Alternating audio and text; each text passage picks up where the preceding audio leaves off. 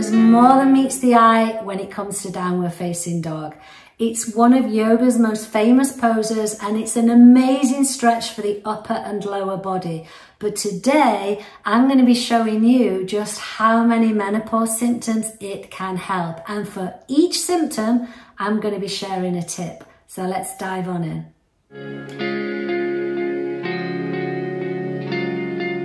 So let's take brain fog. In downward facing dog, imagine this is your head. This is the long slope of the spine. These are the hips, the bottom up high. The head is lower than the heart. Technically, it's an inversion. And inversions in yoga of any kind, they help quieten the mind. And they send a boost of blood to the brain. This helps to clear the fog. It helps you better focus, concentrate, you have sharper memory recall, and you just feel better able to have a perspective. Really useful in menopause. I'm going to give you one tip for the head in downward facing dog. So in the pose, sending the hips, pushing back nice and high, you can see my head is in line with this arm, okay? So don't let the head hang, keep the head in line with the arms, and you're looking back, your focus is back between the legs.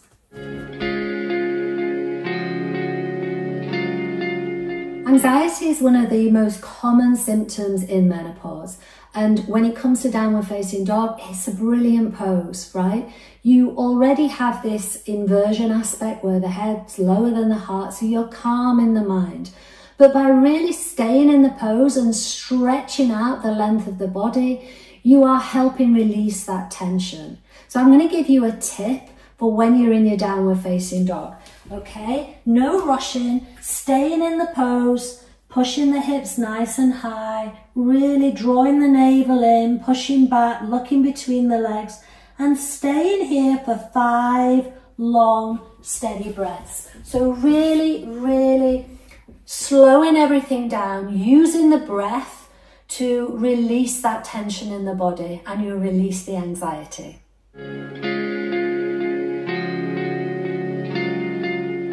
Osteoporosis, we often think of this as being something that happens in our later years, but here's the thing, it starts in perimenopause. So what you do now to strengthen those bones really helps, and downward facing dog is a brilliant pose.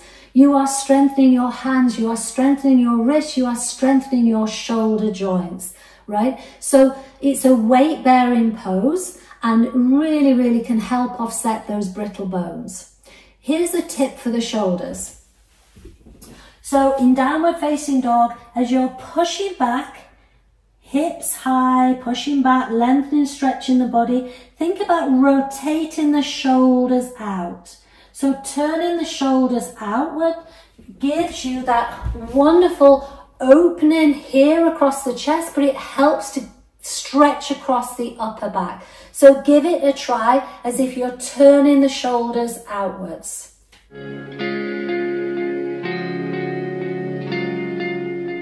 Pelvic floor. Our pelvic floor also starts to weaken as we go on our menopause journey thanks to the loss of estrogen.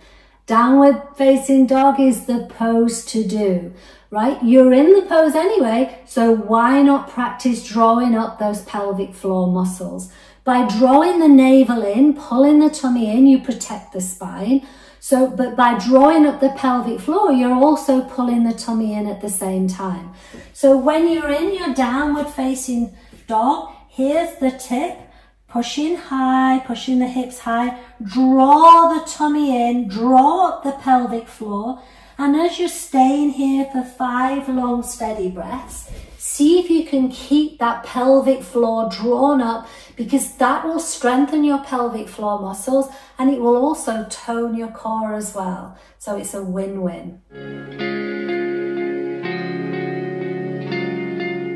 So when it comes to hips, again, loss of estrogen in menopause, and our hips can get very sore and very, very tight. And in downward facing dog, you're stretching all down the backs of the legs, in particular the hamstrings behind the thighs. And these are important because when these are tight, they can pull on the hips. And in turn, they pull on the lower back, but they can add to the problems with the hips, and they can also increase the tightness in the hip flexor. So here's a little tip for you. So when you're in your downward facing dog, if you have tight hamstrings and you can't quite get the heels down to the mat, bend the knees, push the hips back, right? And you'll feel that stretch still in the hamstrings, and then just pedal the feet, pushing one heel down to the mat at a time. And you're gonna get that stretch on the backs of the hamstrings, which in turn will help the hips.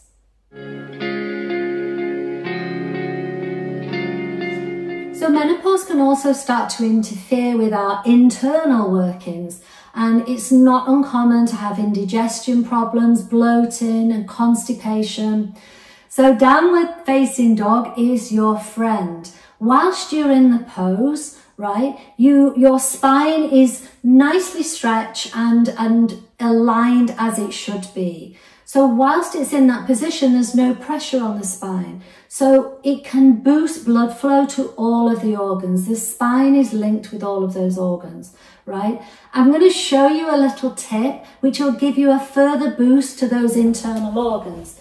So whilst you're in the pose, try and mindfully just pedaling the feet slowly, lifting one heel off the mat at a time.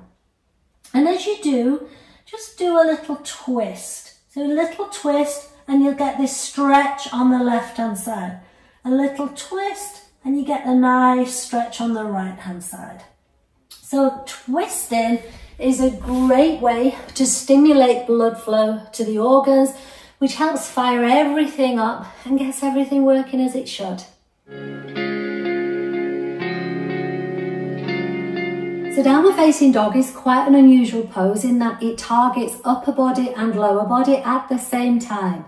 You are stretching your arms, your shoulders, your upper back, lower back, the entire length of the spine, the backs of the thighs, the calves, the hands and the feet.